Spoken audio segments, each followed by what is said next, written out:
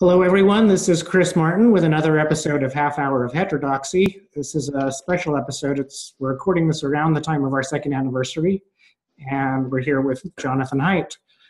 John and I and a few other people founded the site a couple of years ago, well, 2 years ago, and I thought we'd chat today about what we've done well and what we've accomplished in the last 2 years. So welcome to the show. Thank you, Chris. So reviewing the last 2 years, what would you say has gone well for us? What has gone well for us? Well, when we started this, maybe we should just tell people how it all started, because you were there at the founding. When we started it, it was really just a group of professors who were concerned about faculty issues, namely that the process of social science research was having problems, because I was noticing in my field in social psych that we had no real political diversity. So when people would say things, you'd expect there to be a challenge, but there was nobody there to challenge it. And the process of disconfirmation was breaking down. And so I wrote a paper in Behavioral and Brain Sciences with Lee Jussim, Phil Tetlock, Jarrett Crawford, couple others. And so when this paper came out, it was online. I think, wait, no, I met you first. That's right. I met you at an SPSB conference, but then you sent me your paper, because you'd written a similar paper about what's going on in sociology. And one day when I had lunch with Nick Rosenkrantz, who'd written a paper about the problem that the legal academy is not training students well because they're never exposed to a conservative law professor, and then they have to go argue in front of, half the judges were appointed by Republicans. So it was those three fields. We noticed there's this problem among the faculty. And that's how it started 2 years ago. And at the time, this was, I guess we launched it, was it September 10th? What was our launch date? And it was around September 10th. Of 2015. Yeah, we launched it to coincide with the BBS paper. And my paper, I think, had been in print for maybe 2 months at the time. Mm-hmm. Yeah, so that's how it started. It was just, three people in three different fields noticing a similar problem. And this was before any of the student protests. This was like a week before Missouri, the protests at Missouri, 2 months before the protests at Yale, and then it went national after Yale. So I think we've done a couple things really well. One is we were the right people in the right place at the right time. I mean, the timing was just unbelievable, that we launched the site before this became a real national issue. We have been very heterodox from the beginning. We've had a couple of actual conservatives, which is rare. There's very few of those around. I think most of us tend to be sort of centrist, libertarian, or sort of just left of center. We had a broader range of diversity than just about anywhere else in the academy from the beginning. We were focused on research originally, and very much now. And what else have we done well? I think we've gotten across the idea. We started talking about the necessity of viewpoint diversity to get good science, to get good process.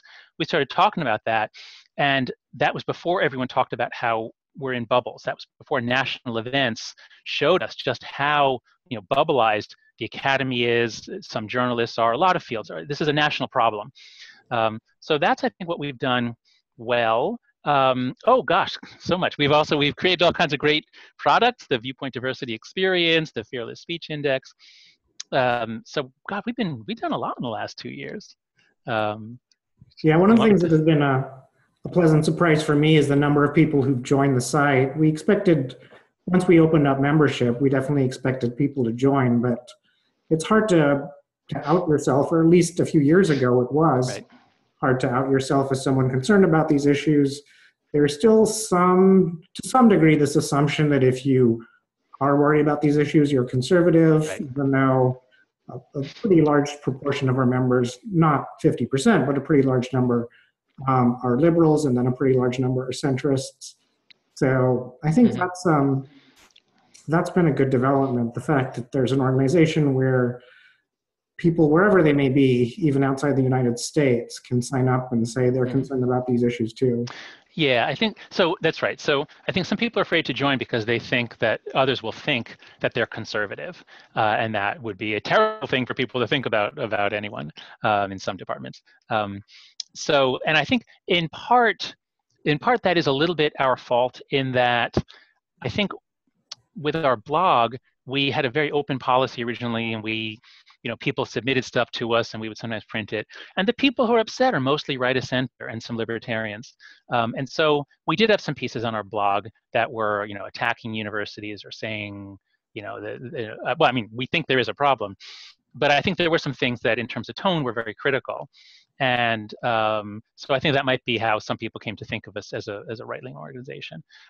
We've always been actually pretty balanced, left and right, but the people on the right tend to want to write more on the blog.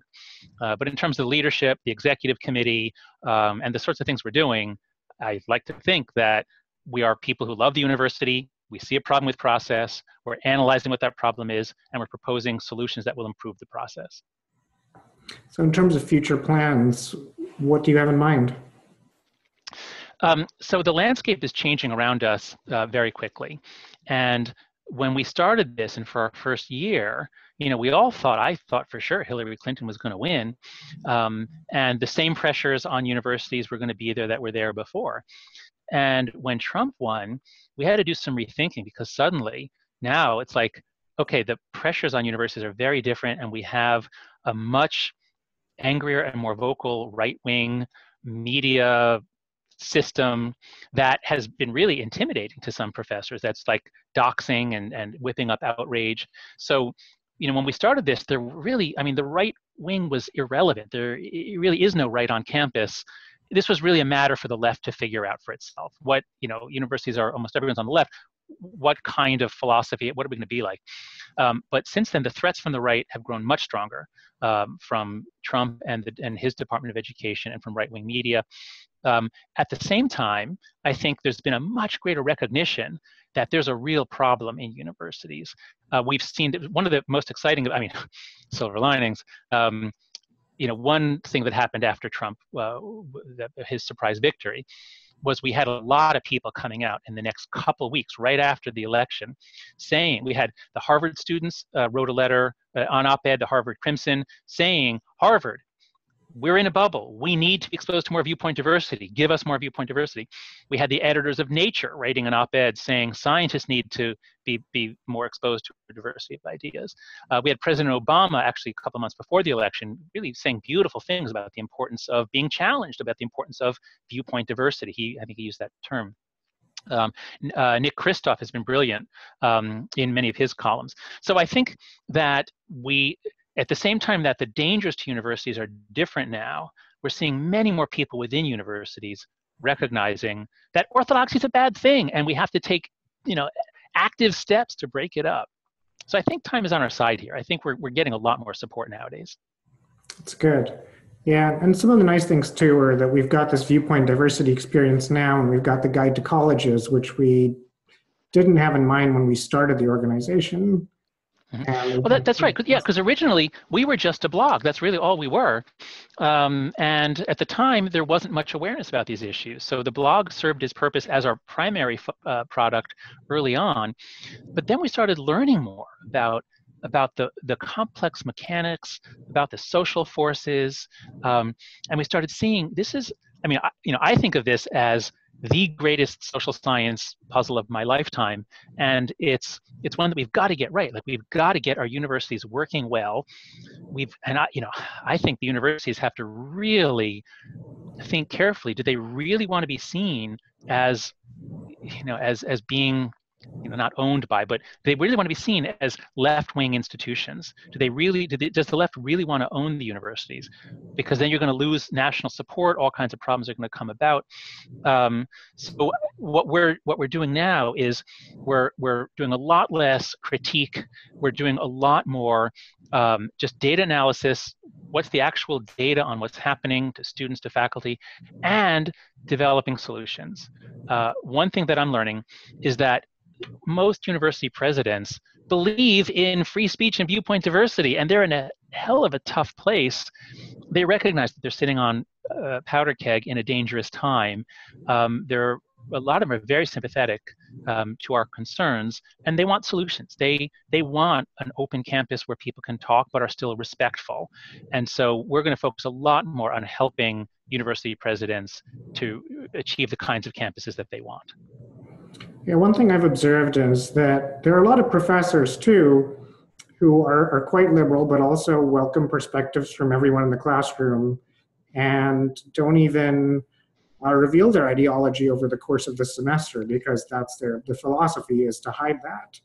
We had a good guest blog post from Maricela Martinez Cruz, who's at the sociology department at Emory. She wrote about this, how she actually keeps that a puzzle. So I think one of the things we could do, in addition to having the Viewpoint diversity experience, which is a set of content, is to get more content from professors who've, whether they're liberal or conservative, who've decided to really work hard at making their classroom open to people of various ideologies.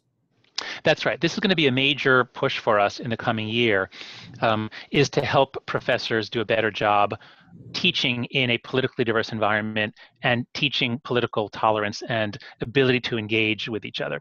So for those viewers who don't know it, our Viewpoint Diversity Experience, if you go to viewpointdiversity.org, that will bring you to the landing page for the project, in which it's not just like, hey, here's what different people believe. It's the whole idea of it is social psychologically, we're tribal creatures who are really, really good at blocking or batting away any argument from our enemies and at finding reasons why we're right. So you can't just expose students to diverse views. So the Viewpoint Diversity Experience starts by going over, well, why is viewpoint diversity important? And then the psychology of motivated reasoning and our tribal commitments and all the reasons why it's hard for us to deal with conflicting ideas. And then it walks you through how do you step out of your moral matrix. And then finally, you learn what people on the left and the right and libertarians believe. So we're developing this into an app that can be used in freshman orientation. It can be used in teaching any course. It can be self-guided. We're developing tools that will actually prepare students to talk about ideas that they otherwise might have found threatening or terrible, or they're unwilling to even consider. And so we want to help professors teach courses that the students will find exciting. I'm hearing from so many students now and from professors that even in seminar classes, they can't get people to talk. They can't get people to take risks. There's a lot of fear on campus now on all sides, among students and among professors, and we want to fix that. Yeah, one difficulty is now there's this assumption that there's this assumption that even if you don't show signs of malicious intent, you are malicious. So if you make a comment about race, it should be interpreted as an aggressive or microaggression or some kind of aggressive stance. And there's, I just talked to Scott Lilienfeld earlier today, and there's some reasons to understand that there's some reasons that people might use slights to put down African Americans or to put down gay students. But there's a wide range of statements that are ambivalent, and I think one thing some social justice activists have done is to encourage uncharitable interpretations of what people are saying. Yeah, that's right. So there's some conceptual clarifications that I think our members have been very, very helpful in clearing up, and Scott Lilienfeld has written brilliantly about the problems of the microaggression program. I think we all agree that if someone says something with any sort of hostile intent, which is kind of subtle or veiled, that's an act of aggression. That is something that we don't want happening. That is something that we want to teach students not to do. And I think it's also important to teach students that sometimes you say a perfectly innocent thing, like, where are you from? No, where are you really from? To an Asian student. And, it gets tiresome to them. They don't want to hear it they've heard it all the time. So we can teach students, in general, just be aware of the effect that this has. But that isn't an act of aggression. And where I think we've gotten ourselves into a huge amount of trouble on campus is in the name of inclusion, which is a very important goal. In the name of inclusion, we have allowed two things to happen. One is a shift where the intent of the speaker is not what matters. What matters is how it was received.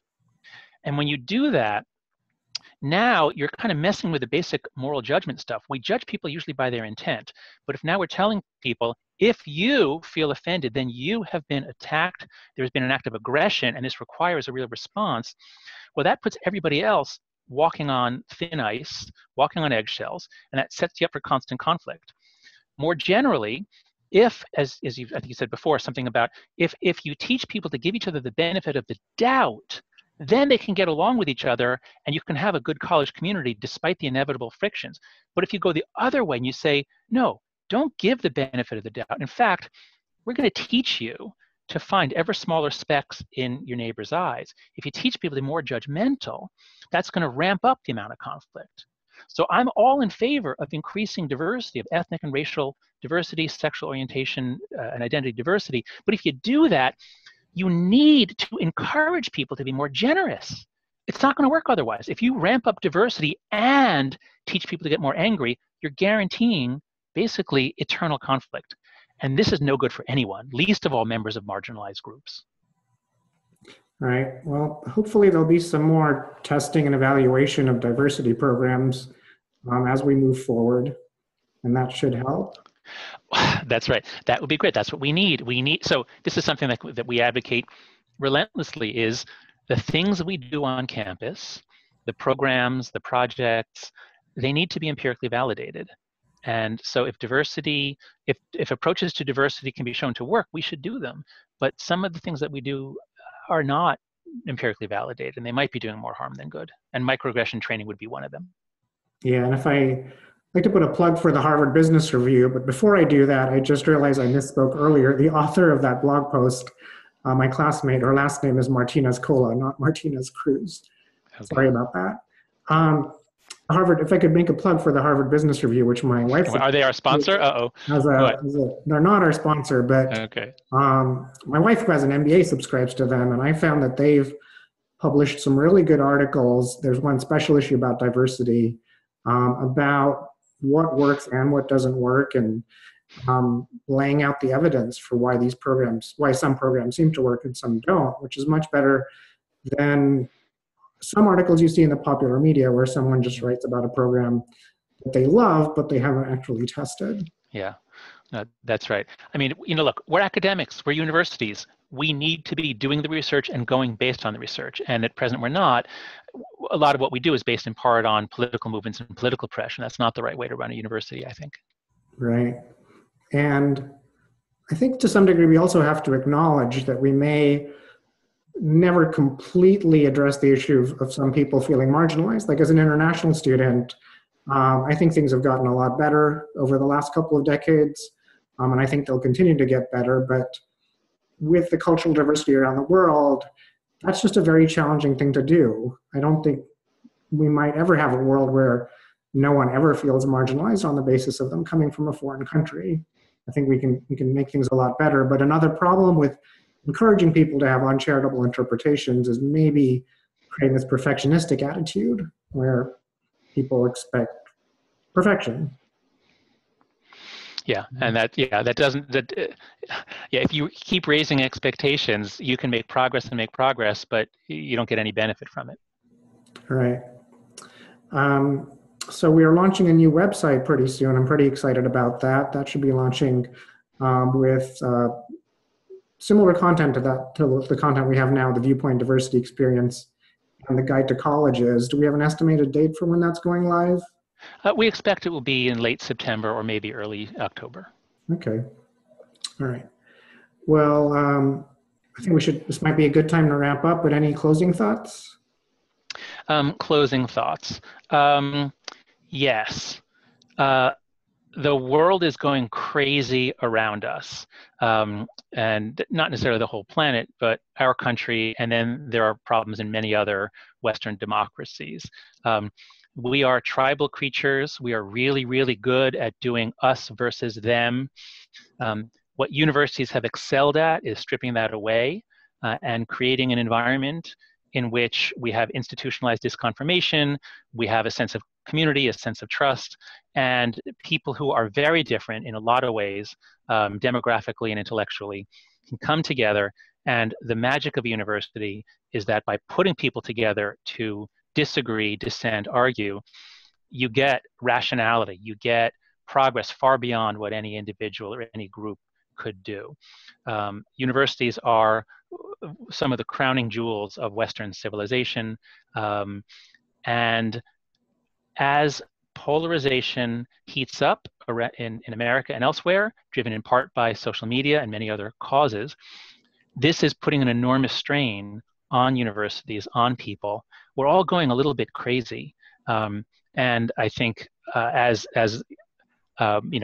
Trump does things that make people angrier and angrier, including me, it's harder and harder for us, I think, to stick to our mission, to teach in ways that don't show our feelings or our cards or identities. It's harder to do unbiased research. So we have a very difficult job in the Academy, and it's getting harder.